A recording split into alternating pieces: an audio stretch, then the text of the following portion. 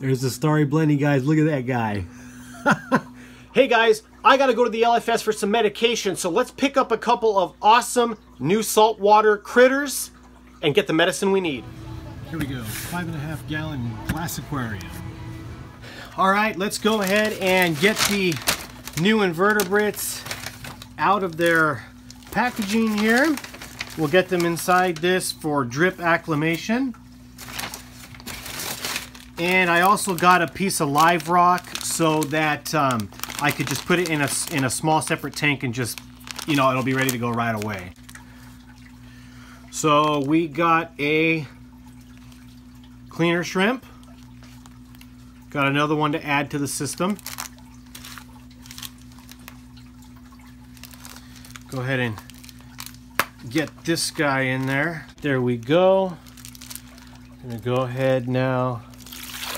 Get this guy down over here. Water goes there. And then we got some hermit crabs.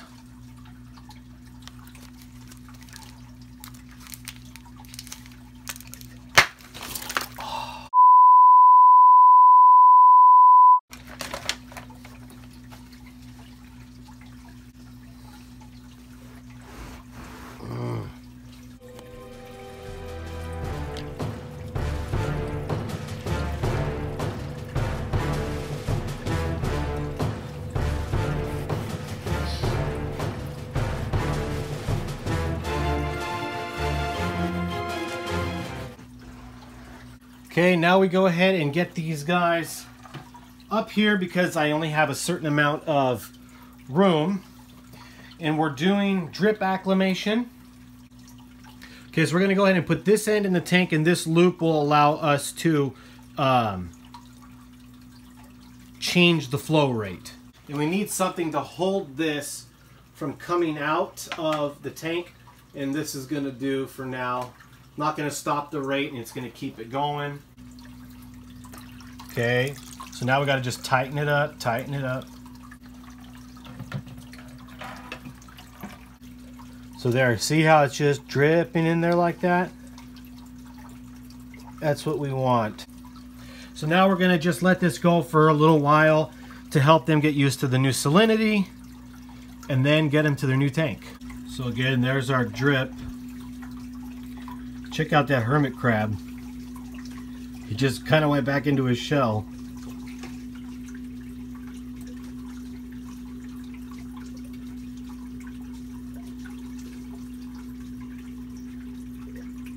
Yeah, he's slowly popping his head out.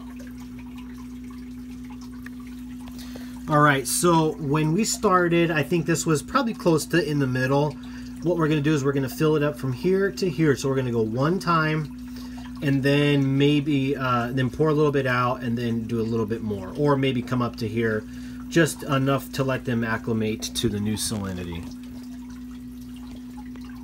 All right, look at that. That one's chilling out of its shell. All right, so what we need to do now is get some water in this 5.5 gallon tank, because we need to get the live rock in there. What I'm doing is using some of the tank water from the display tank. And when I make some more water, I'll just add a little bit more to the tank. Okay, we got our live rock here.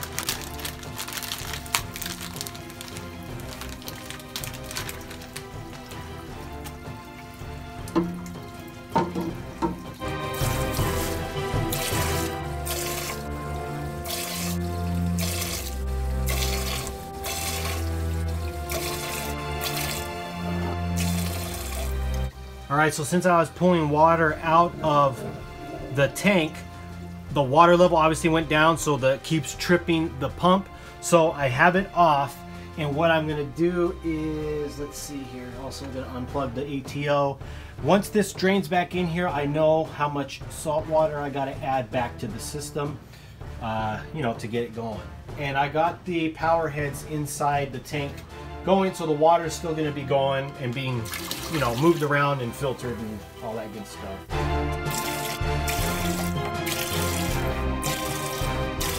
Oh, there we go.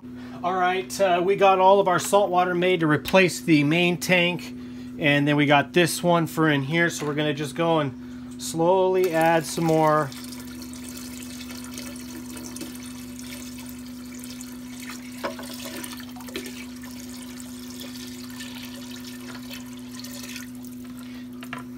And I don't need this to be full because it's just for inverts. So I do want to pick this up because I don't want this to be full blast on the actual fish, but I need the water movement in here because of the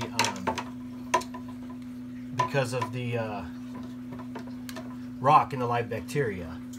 Just enough where everything keeps on moving. We got this little piece of I could actually probably put that there. All right, so we need to add all of the inverts to this tank because I'm treating the treating the display, or excuse me, the quarantine tank for ick because one of the fish has ick in there. All right, and then we go ahead and grab the hermit crabs. Oops. There you. Yeah, see, they're going to be moving around a lot because of the water flow, but we need it.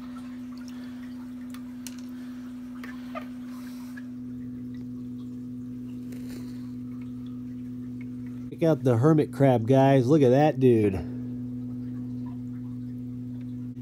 You got that one right there. Shell slips up upside down. It'll eventually turn right way. And you got this guy right there. You can see the tiny little legs.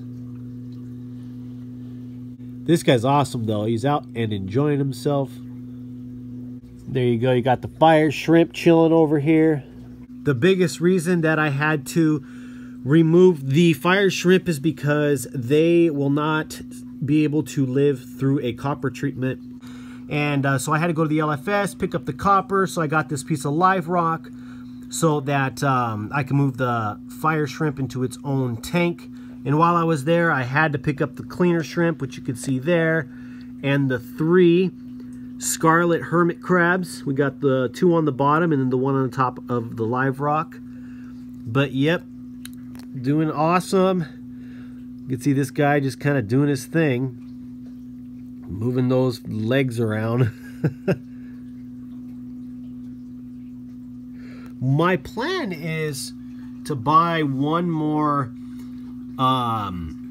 fire shrimp because I heard that they do better in like pairs, like you see them more often, otherwise they hide. Stunning shrimp. Look at that guy, he's just like, what's up? Okay, we're gonna go ahead and turn the power back on, power jet back on. Yep, get that water moving. It's a heavy current, but these guys do all right. They get to a spot where they're good and they could last well. And hermit crabs are doing good. Rocking and rolling, guys. Okay, trying to get it for you could see when he turned right there. See the spots on the side? On the right side of his body, there on near the top fin, see the spots?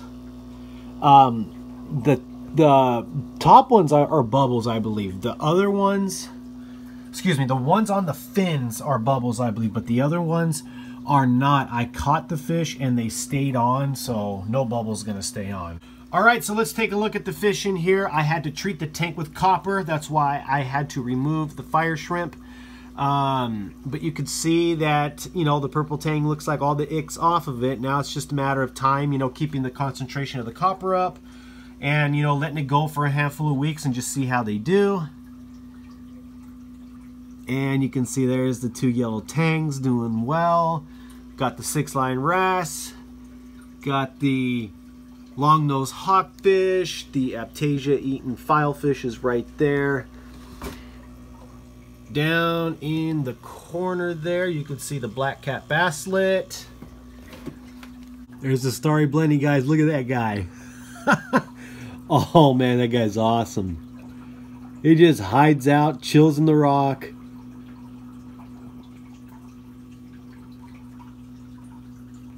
So they're doing well post copper treatment. As always, thank you so much for watching, everybody. If you could like, comment, share, subscribe, hit the notification bell, that would be awesome. Comment down below what you guys think. And yeah, stay tanked.